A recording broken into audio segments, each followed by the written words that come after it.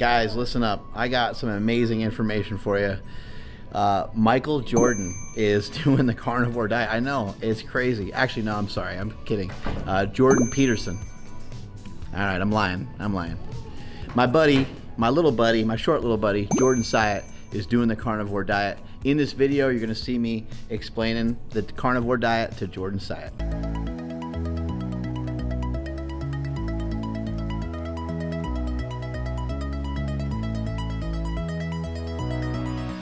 I'm Mark Bell, and I'm gonna give Jordan Syatt his diet. I already gave Jordan some instruction and some information on what I think he should do with the carnivore diet. For those of you that have no experience with the carnivore diets, for those of you that don't understand the carnivore diet or know the makings of the carnivore diet, there's a few different ways that you can do the carnivore diet. Now you would think it's called the carnivore diet, so you should only eat meat all the time, right? Best thing that ever happened to me. I disagree with that statement. I think that there's degrees to everything. I think there's degrees to, getting a degree in the first place, right? Like when you go to school, when you go to college, you can get a 4-year degree, you can get a PhD, or you can go to a junior college, or you can not go to school at all, not graduate from anything other than high school, like yours truly, right? So there's different degrees to it, and I think that's always the case. And when it comes to the carnivore diet, I'm gonna give you the kind of the nuts and bolts of it right here. You're gonna eat meat. And when it comes to meat, I think immediately, everyone's always thinking of steak. I don't know why, but they're just always thinking of steak or hamburger, right?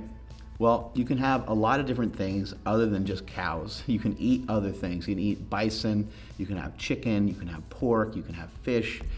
All these things are great options for you to try. I personally, the foods that I like to eat a lot, I like to eat a lot of steak, and the types of steaks that I eat ribeye, I eat sirloin, I eat filet mignon. Sometimes those steaks can be expensive. Cheaper cuts are gonna be like your New York strips. There's flat iron steaks. There's something that's called an eye of round steak.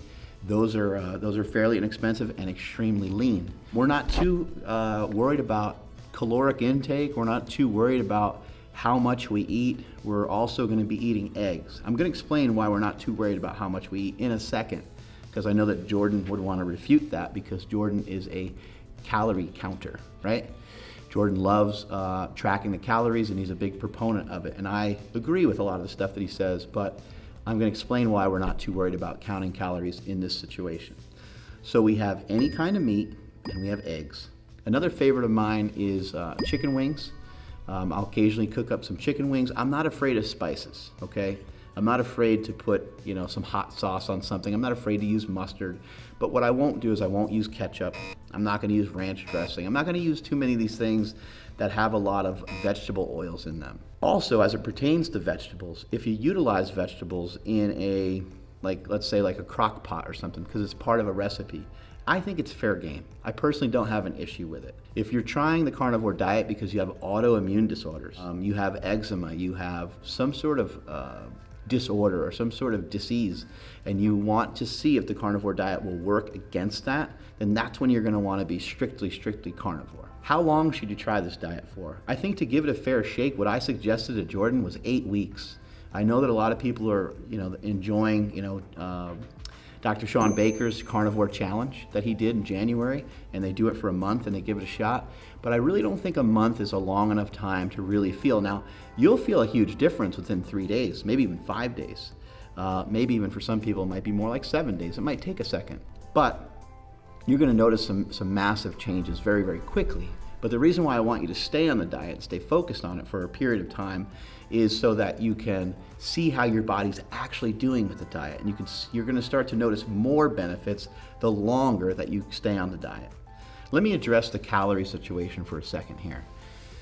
When you start to eat large amounts of protein, you end up with something called protein leveraging.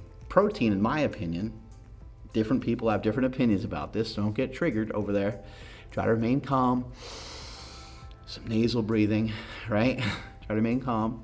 In my opinion, protein shouldn't even count as a calorie, but it does. It counts as 4 calories per gram.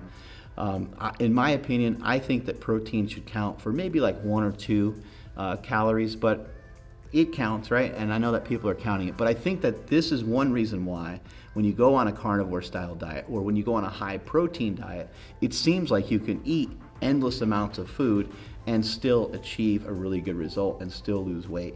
But that's not even the reason why I suggest that you don't count calories. I suggest that you don't count calories because I want you to get used to the food. This is the single most important thing, in my opinion, for most people. I can't say all, but this is the single most important thing for most people to be able to have success on a diet is to get used to the foods that are available to them. One thing I forgot to mention, two things I forgot to mention now that I'm thinking about it is we also have cheese and we also have butter. You may want to be a little careful with cheese because we tend to want to overdo cheese and then your overall calories might be through the roof because there's, for as much protein as there is in cheese, there's as much fat, right? When it comes to things like heavy cream, like these things might be dense and they might end up leading you down the same path that you went down when you were never even on a diet in the first place, which is overeating. Why is everybody fat? Why is, well, not everybody, why is America fat? You know, why are a lot of Americans fat? Why do a lot of Americans have disease? It's because we eat too much. A carnivore style diet can be fantastic in teaching you how much you should eat in order to make progress, in order to lose weight. It's worked fantastic for me. I know it will work really well for a lot of you. What I explained as I was talking to Jordan the other day, you end up with something that I call inadvertent fasting. What happens is you supply your body with the fat that it needs. You supply your body with the protein that it needs. You supply your body with the energy that it needs, the micronutrients and the macronutrients that it needs. And your satisfaction levels, because of the types of foods that you're eating, I mean, having a bacon and cheese omelet is amazing, or a sausage, egg, and cheese omelet is amazing. It tastes so good, right? Having these things is absolutely fantastic. So your satisfaction is through the roof. You're going to end up with these great cravings for a lot of different foods and a lot of different flavors and stuff like that. But when you have options to eat, you know, a ribeye, and then a salmon, and then a bacon, egg, and cheese omelet, and with butter on it, and you have all these great options of food. Small deviations that might happen in there, you might have plant toxins, which would be something like coffee or tea. I'm just teasing about it being a plant toxin. I just think that's kind of a funny term because people have really kind of bastardized everything.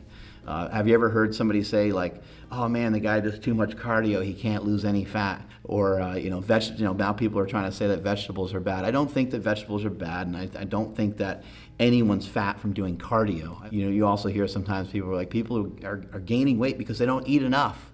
And I think that's false as well. Anyway, those are other topics for another day. Jordan, enjoy this diet. You're gonna have a great time with it. And the thing I'm most excited about is I cannot wait until like day number 4 when you've been super strict on a carnivore diet and you had a tsunami of diarrhea fire out of your butthole. I cannot wait to get that phone call. Please take pictures. A video would be inappropriate. That would be disgusting. But a couple of photos of the backsplash of your bathroom and all that would be absolutely fantastic. Be careful with that. Be cautious of that. That can happen on a carnivore diet. But for anybody that does try the carnivore diet, if that does happen, just hang in there. It just takes a couple of days because with new food, we end up with new poop. So it'll take some time. In finishing up, you're going to end up being able to control a lot of your maybe poor eating habits that you might currently have. You're going to be sticking to those meats and you're going to be dedicated to those meats, and it's going to end up working out awesome for you. And you're going to end up with, as I was pointing out a little earlier, that inadvertent fasting, which is going to get you away from snacking. It's going to get you away from eating 7 times a day. You're going to start to eat probably 2, 3, 4 times a day at the most because these meals are dense. They're very, very dense and they're very satisfying.